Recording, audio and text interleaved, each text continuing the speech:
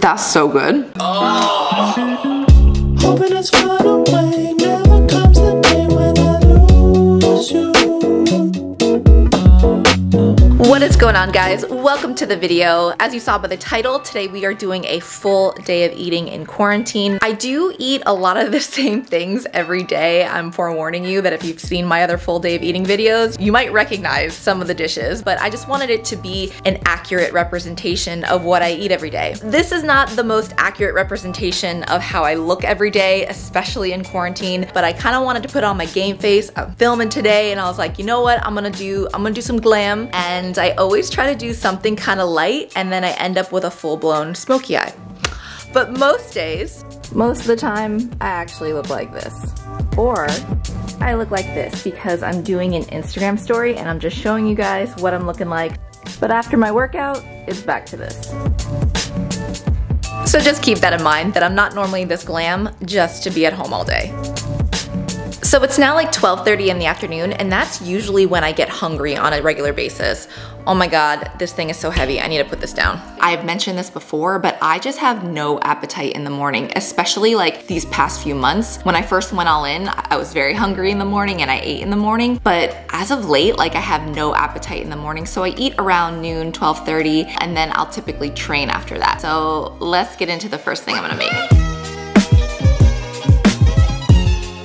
So you guys already know what I eat every single day. I still eat this every single day. It's been almost a year now that I've been eating it. It's my OG Cake Pop protein oatmeal. I eat it every day. I love it. I try not to show it too much, but this is genuinely what I eat every day. I have an eyeballed amount of oats. This is like a cup of oats. And I'm gonna be honest with you, I just eyeball the amount of boiling water that I add. And I add enough that it's going to have somewhat of a liquidy consistency because I wanna be able to add the protein powder and it doesn't get too like dry. So I'm gonna give the oats a minute or two just to cook up with the hot water. So after the oats are cooked enough, I do add 1 scoop of the Cake Pop protein. I have been on PE Science about making this into a vegan flavor. Trust me, I've put in the request, so you guys will be the first to know if they make it. It tastes like cake batter. Now I'm just gonna cut up a banana. I love banana in my oats. So I also love adding cereal to my oatmeal. I don't know, something about adding a little extra crunch is just the best. I'm also gonna add a little bit of cinnamon. So unless you guys follow me on Instagram, you probably haven't seen my new dining room. And shout out to Jeff, because those flowers are from Jeff. They make me so happy and they go with my lemons. These chairs are from World Market, and then the table is from CB2, and I'm obsessed. I love it. Oh, my cup matches my shirt. Look at that. And the reason I think I've been able to eat it every day, aside from the fact that I just love it, is that I always change the toppings, so it's always like a little bit different. And while in quarantine, I'm sure you guys know this, but finding some protein is not always easy at the grocery store right now, so this is just a staple for me because everything else is so hard to find. I'm gonna go ahead and eat this, and then after that, I'm gonna do a workout. It's the best.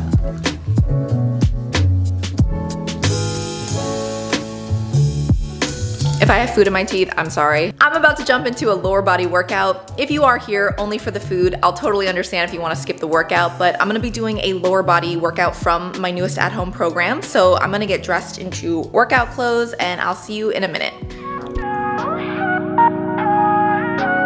So I just finished up a really quick warm up. I just did some body weight walking lunges and then I did some dynamic stretching like I always do. I do the same thing in all my videos. We're gonna jump into the first exercise, which is an RDL. If you have a barbell and weights, you can do a barbell, normal Romanian deadlift. For this video, I'm gonna use dumbbells because I know most people just don't have a barbell with plates at their house. So we're gonna do dumbbell Romanian deadlifts.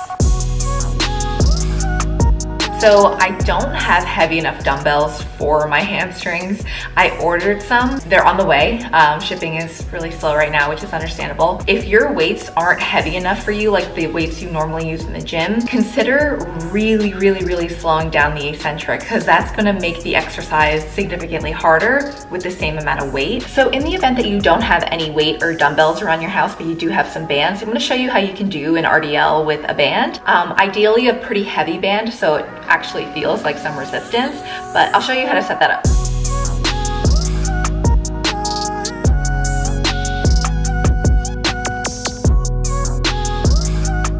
The next thing that we're gonna be doing after RDLs, we're gonna be doing goblet squats. And you can either use like a kettlebell or like a gallon of water, or you can use a dumbbell if you have it. A lot of people struggle to feel their glutes on this one. So I usually tell people to make sure that you have a sumo stance and that you drive through your heels and then squeeze your glutes at the top as you're contracting. Another trick you can use is to use a band around your knees if you're not feeling it in your glutes. If you have a band around your knees, you're gonna be actively performing hip abduction. So you're gonna be pushing your knees against the band, which really gets your glutes engaged as you do the squat. So give that a try.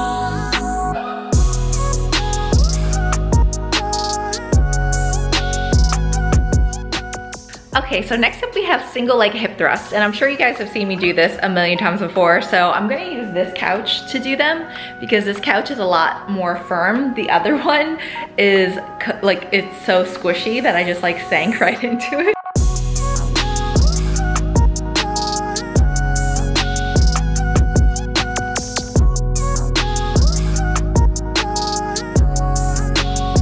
I feel like people really underestimate how hard those are. Maybe because I've gained weight and like any body weight exercises are a little bit harder than they used to be, but those are hard. If you're doing it right and you're really driving through your heel and you're squeezing at the top, those are hard. So next up we're gonna do some calves. I feel like calves are gonna be easily neglected, especially if you're doing some at-home training. It's easy to just be like, oh, forget calves.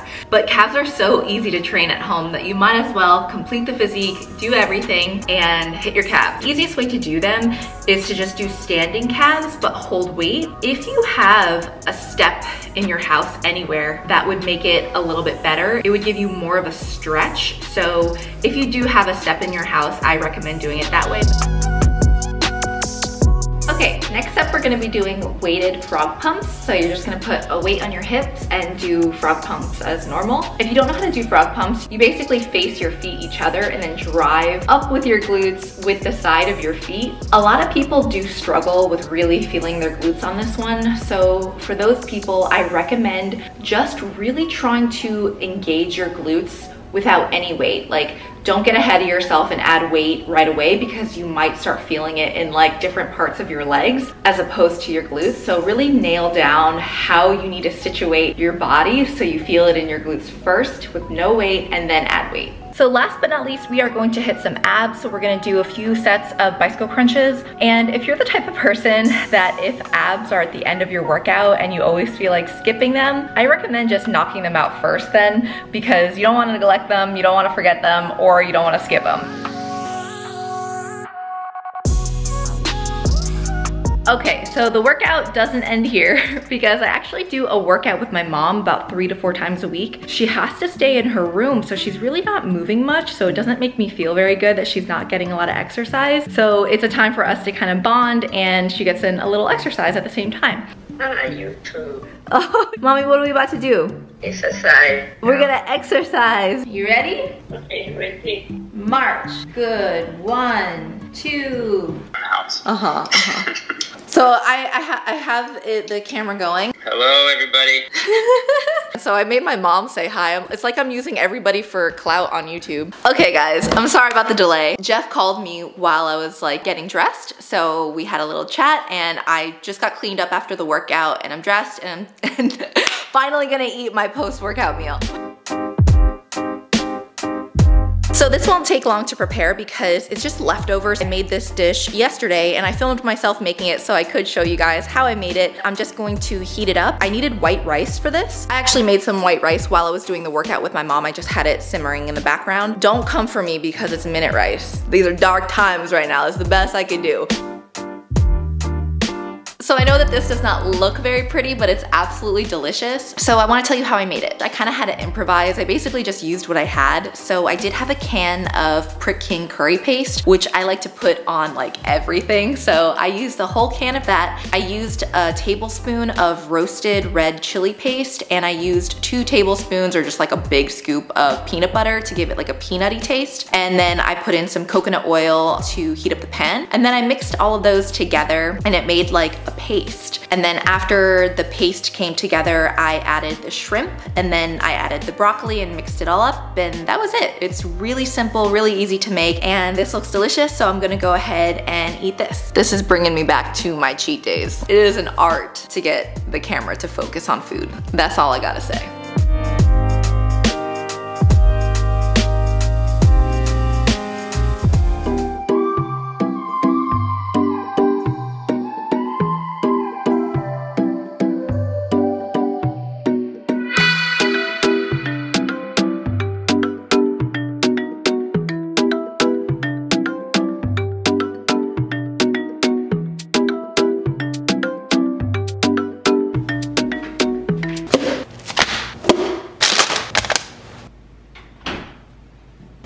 So it's like 7:30 at night, so I'm feeling kind of hungry. I'm ready for my next meal. I am just throwing together everything that I currently have. So I was thinking that I could make like a bowl of some sort. I should take these clips out of my hair. I put these in my hair because sometimes it's really annoying to have my hair in my face. I have some cooked vegetables, some sweet potatoes. I always have sweet potatoes cooked, and as soon as I'm running low, I will just cook some more. I always have, I don't know, I love sweet potatoes. You probably already know that. Some spring mix, avocado, I always have avocados, and some leftover salmon. Gonna cook this up. So I'm gonna preheat the oven, then I will show you what happens. So a bit of a change of plans. So while I was seasoning the salmon, it really didn't smell right. Not in the mood to get some food poisoning, so I did decide to throw in other fish that I had in my freezer that I was saving for a different night, and I'm gonna cook that instead, which is fine. I wasn't trying to like pre-plan anything, I just was going to make and cook whatever I had to be like, you know, like a really realistic full day of eating. We're gonna go to plan B. I hope you don't mind. It'll be all right.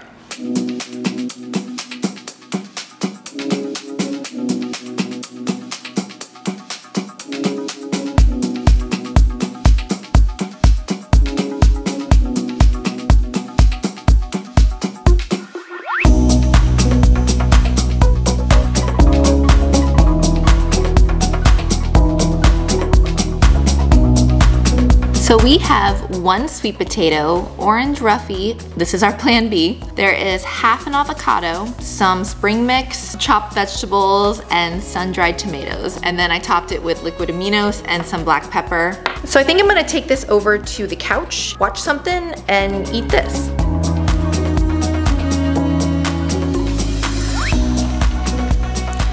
That's it. So, for dessert, I want to have one of these banana nut muffins that my sister made for me. Now, before you come for me, my sister brought these over to me wearing gloves and a mask, and she made them like 2 days ago. I haven't touched them, so I think they're fine. And she's not sick, by the way. We have just been completely keeping our distance from each other. And I feel bad. She made me these and I like haven't even tried them yet because I told her that I was gonna have them sit in my fridge for a little bit, so. And she made them from scratch. And I'm gonna pop it in the microwave and I'm gonna put some ice cream on it. And for the ice cream, I'm gonna do this So Delicious peanut butter swirl because I think that banana nut and peanut butter would be really good together. Oh my God, it smells so good. Oh my God. I think there's like walnuts in it. So there's big chunks of walnuts. Ow, that's hot. I've tried a few of the So Delicious dairy-free ice creams before, but I've never tried this one. Peanut butter and banana usually taste really good together. This is what it looks like. Looks delicious. Mmm, that's good.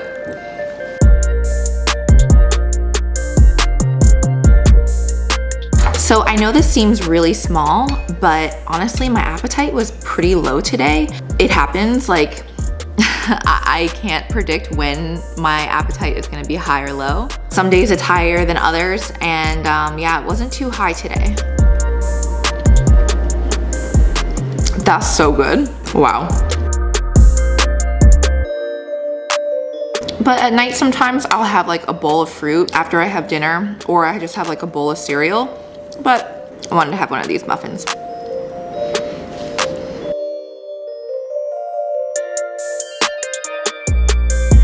Honestly, for me, like, I feel so good. Like, at the end of the night, every night, I never feel overly full. I used to get like so bloated that I would have like this giant belly, like this giant food baby every night, because I felt like I could never eat enough food. Now, I feel like I have very normal hunger signals. When I'm hungry, I eat, and when I'm full, I stop. And then I just wanted something little for dessert, and it was honestly like perfect. I feel great. I feel really good. I don't feel like I need to keep eating. I have no desire to eat anything more. It's been a life-changing experience to know what this feels like, but ever since I started feeling it, like every day is just such a joy that I don't live my life hungry all the time. Because this feeling to me is still so new, I'm grateful every single day. I'm just really happy with the progress that I've made. So I'm going to do a more thorough all-in update, I think, in my next video, but that's gonna conclude this video. I really hope that you liked it. If you did enjoy it, please give it a thumbs up. It lets me know that you like full day of eating videos. Subscribe if you happen to be new, and I will see you in a video very soon. Bye. Hoping it's far away, never comes the day when I lose you.